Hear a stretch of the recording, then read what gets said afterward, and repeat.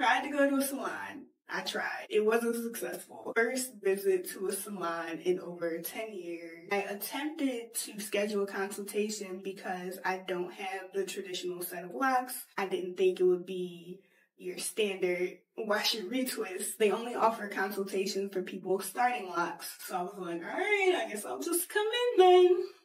Salon was nice, it was clean. There were two stylists there, a man and a woman, kind of off the vibes. He was just kind of over it. He wasn't really talking to his client. He didn't really seem too engaged. I refused his $45 detox, and I think that kind of put him off a little bit. I sit in his chair, in there for a few minutes. He comes up behind me, doesn't say hello, doesn't say, hey, how you doing? How was your shampoo? Doesn't ask me any questions about my hair, how long you been growing your locks, what are you looking to have done today? Is there anything I need to know? Didn't say anything to me, just started doing all this and putting his hand through my hair and feeling everything. Within like 30 to 45 seconds, he just stops and he's like, okay, so we're gonna have to cut it.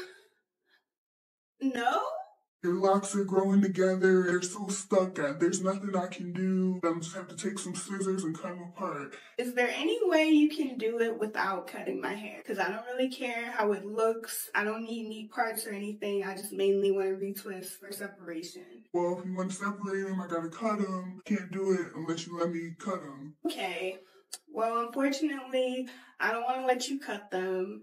So I'm just going to be good with my wash and I'm going to go. I don't know if anybody's ever refused his services before. You could tell he was a bit taken aback. Damn, she really not going to let me cut it. He put me under the dryer and I went and paid for my shampoo and I left and give him a tip because his customer service was not great. It wasn't meant to be, clearly. It was very disappointing because I felt like if I come in with a challenging head of hair, any self-respecting loctician should be down for that. They should be ready for the challenge. I was ready to be somebody's Instagram post with the before and the after because I thought any loctician worth their salt would be like, yes, let's take on this challenge.